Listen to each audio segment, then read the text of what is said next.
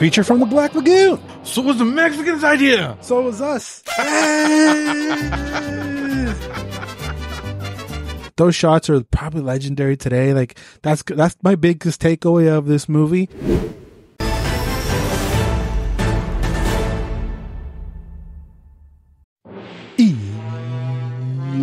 Welcome to the list. This is show we plug in a name out of an all-time movie. Watch this, watch it, and review it for your viewing pleasure. Come and hang out with us. You guys enjoy these kind of videos. Make sure you let us know by liking, commenting, and subscribing. The movie we're scratching off the list today is a 1954 monster horror classic, Creature from the Black Lagoon. A strange prehistoric beast lurks in the depths of the Amazonian jungle. A group of scientists tried to capture the animal and bring it back to civilization for study. This is directed by Jack Arnold, written by Harry Asix, Arthur A. Ross, Maurice Zim, and stars Richard Carlson, Richard Denning, and the beautiful, gorgeous, lovely Julie Adams. Oh my god. I fell in love as soon as I saw her. You're pretty, man. I think I know why you liked her, because she kind of looks like Jennifer Connelly a little bit. Yep. She's stunning, man. Yeah, she's distracting. You're just like, oh no, don't go in the water. Yeah, if she eats up when the scene when she's in it. It's not the looks, I mean, they got the brains. This is one of the earliest OG monster movies from back in the 50s. I'd never seen this before. The closest thing I got to this was actually The Shape of Water. That was considered a loose retelling of it. But yeah, I've never seen this movie before.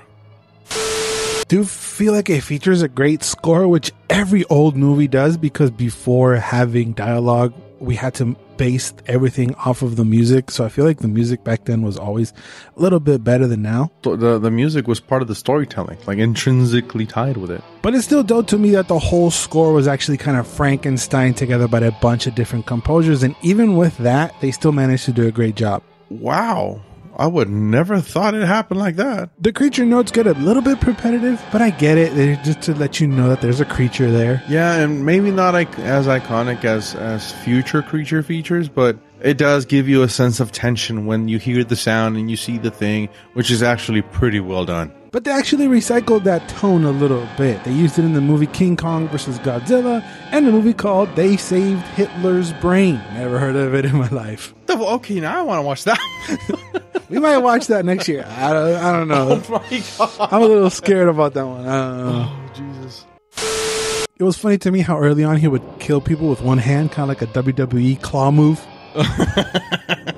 Like a choke slam or something? Yeah, because they were definitely hiding the monster from us for a long period of the movie, and it was okay. It's kind of effective, I guess. Yeah, I mean, not as effective as now, because I mean, monsters right now are crazy, right? But for the time, I would imagine people just got creeped out horribly just watching. Wait, that arm was creepy. It looked funky, and it looked pretty good. It would have been cool to just teleport yourself back in the day, because they actually premiered it like on a midnight screening in a few theaters here and there, and that would have been pretty cool to kind of experience that. But we don't see him until around 25 minutes in is where you kind of get the first glimpse of him underwater. But actually, Disney animator Millicent Patrick and Bud Westmore, legendary makeup artists, came up with the idea and the design of the creature. Even if Westmore does downplay Patrick's involvement a lot, because of course he would. Because it didn't come on to like fairly recently that she was actually involved in it. Just because how it was back in the day, and it sucks. But she was actually the first female animator for Disney. There's a whole book written about her, right? Yeah. The lady from Black Lagoon? Because there's a close-up also of the prosthetics, and you can kind of see the eyes. I really like the eyes, too. They're really creepy. And when he's out the water, the eyes are so buggy that it's just hilarious.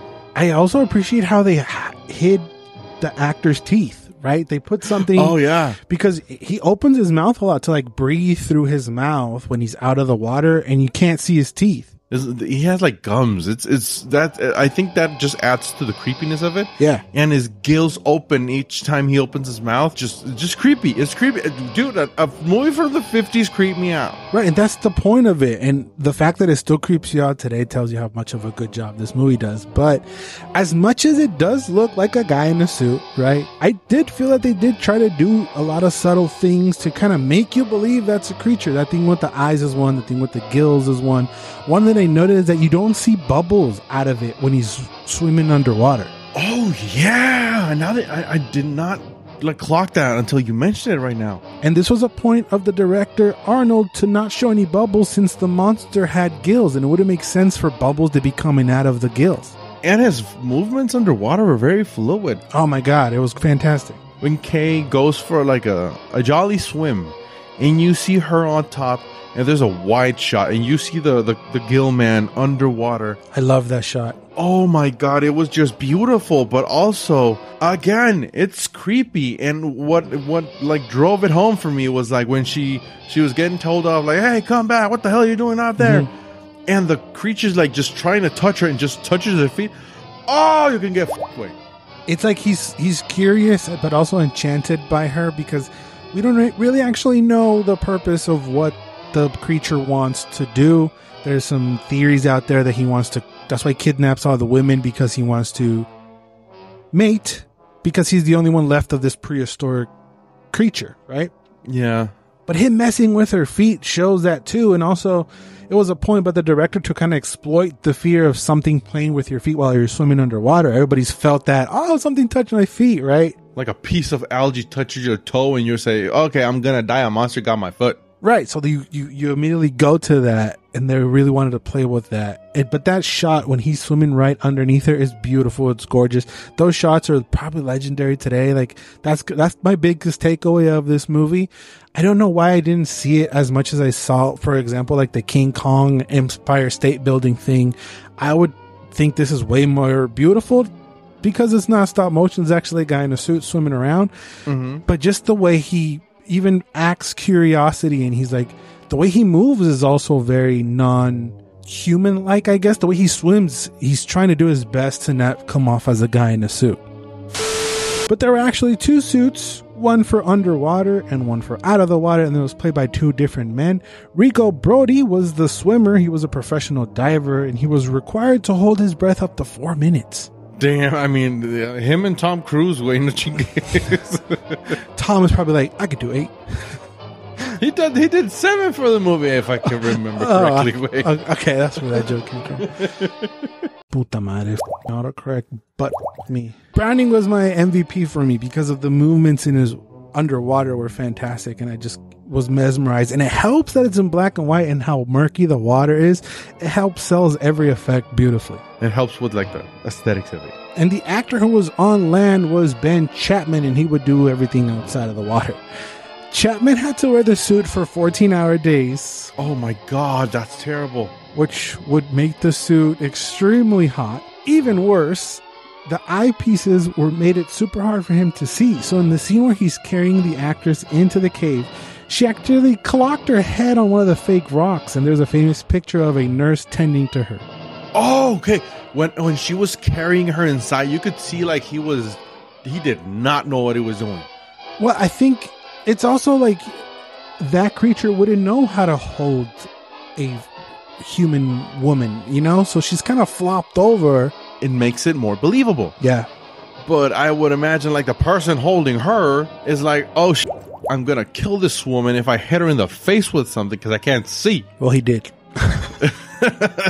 And don't mess with her beautiful face. No way. There's obviously conflict between the crew, and it's just the old school stuff. I guess back then it was the new school stuff of this guy hating this guy for whatever reason. But they eventually have to take dive, and I just was laughing at the size of the picture of the camera that they had to go underwater with. Oh, yeah. That was enormous. That's a big-ass camera, dog. I was asking myself, how did they get the shots underwater? Then I saw that camera, and I was like, oh, that's how. Then it turns out that's just a picture camera, not a movie camera. Yeah. The camera works underwater, though. You can say more about my shitty phone. They eventually caught the creature, and the shot of him from outside the water inside the cage, and he's just looking up, is creepy as all hell too. That when the guy was looking at it with a gun, I would have shot it, because I would hate that thing looking at me. He wants the other guy. That's the whole conflict. The one guy wants to kill it. The other guy wants to study it. You leave it alone. First of all, you leave it alone. It's attacking. You book it. Well, then the creature gets light on fire. Literally. And he jumps in the water before he turns into fish sticks. Do you like fish sticks? Sure. I did like the underwater scraps. Those are really cool between the creature and the asshole. And when the asshole loses, yeah, now you should leave. It's really effective because there's a lot of crap down there underwater, so a lot of things get kicked up, and it's just like, I've never seen a cool underwater fight until then, right? And it happened in 1954, which is wild. You know what I'm saying? Yeah, completely. And even when he's spraying the gunk at the gill man, you're losing visibility on purpose. Right, everything is calculated and it works. And I just loved also how there's a back and forth of strategizing. It's like, oh, you kill my guy? Well, we're going to get you. Oh, you shoot me? Well, I'm going to get your other guy. Oh, you're going to get my other guy? Well, we're going to do this. Well, I'm going to block your boat. You're going to block my boat? Well, it's just back and forth. Just keep going back and forth until they end up with him. Thing that like really made me laugh was when they were mixing the thing to put on the tank so they could spray it in the gill man's face. Yeah. When the gill man in the back is just trying to kill the dude with the fucked up face. That he sticks his hand through the thing. He's like, I was dying laughing. How do they fix it? You close the window. You just close the window. Yeah. So actually during the 1950s, people were starting to get TVs at home. So movie sales started to go down a little bit.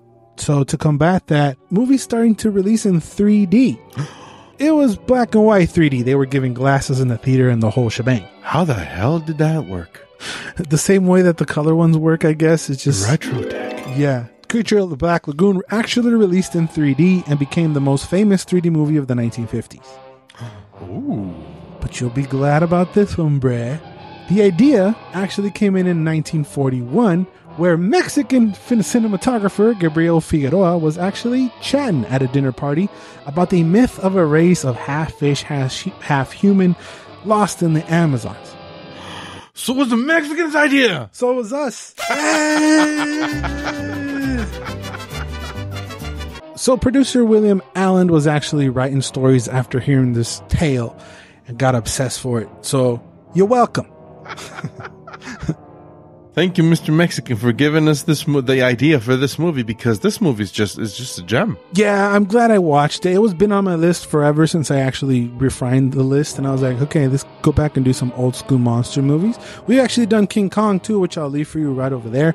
Let us know what other monster movies or any other movies you guys would like us to do for the list. Thank you guys for watching, and remember to always and forever, you do you. Bye.